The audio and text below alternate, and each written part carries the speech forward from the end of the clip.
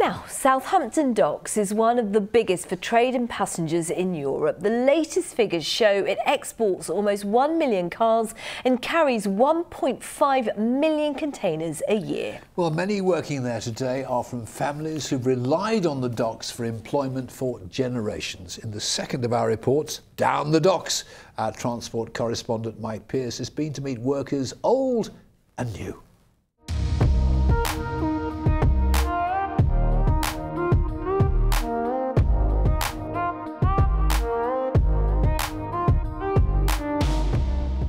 The port of Southampton is home to every type of import and export.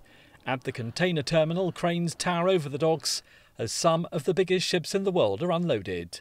The figures are impressive: 45,000 jobs supported and £40 billion of exports every year. In fact, walk into just about any shop in the country and you'll find things that have come through the docks.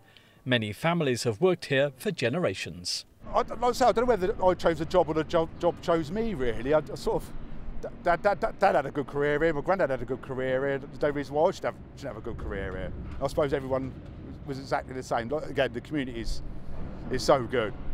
And my father told me whenever there was a funeral, etc., hundreds of people used to turn up. There's always a mark of respect for people who worked here. It's yeah, quite amazing. And what do you get out of working here? Personally, I'm probably the most happiest people you're ever going to meet. I'm motivated, positive, but what do I get out of it? Happiness. Happiness. In the port, they load and offload 1.5 million containers a year. It's also providing new jobs for apprentices. Why did you want to work in the docks? What was the reason for that? Following my dad, mainly. He's worked here for the past 16 years. Coming in, seeing a different side of it, in the engineering side, just challenges, day-to-day challenges of fixing different massive bits of machinery. And you were saying you live and watch the docks for all your life so far? Yeah, whenever cruise ships are in, we always come out, watch them go, watch them leave. On the other side of the docks, the massive operation to export 900,000 cars a year and many other vehicles on top.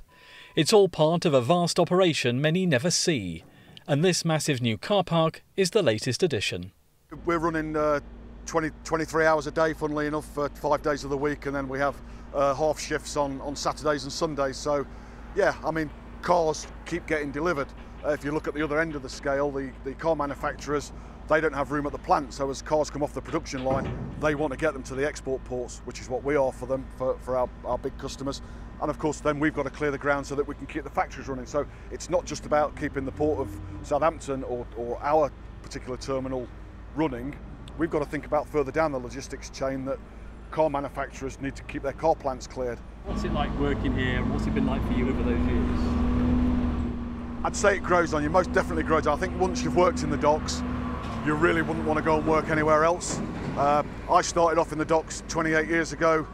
As to the future, more facilities and cruise terminals are planned, with the docks set to continue playing a leading role in the region's economy. Mike Pearce, ITV News, Southampton Docks.